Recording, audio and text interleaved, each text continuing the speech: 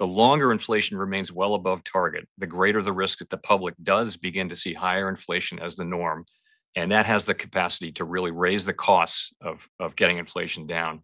So finally, history cautions strongly against prematurely loosening policy. I can assure you that my colleagues and I are strongly committed to this project, and we will keep at it until the job is done.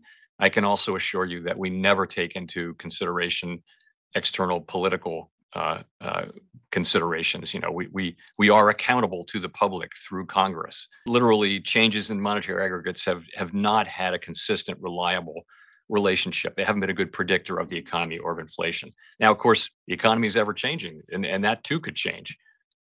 To where it is important again. But for now, and for really many years now, monetary aggregates don't play an important role in our formulation of policy, and we don't think they're generally a good way to think about policy or about inflation. It's more about demand and supply and things like that.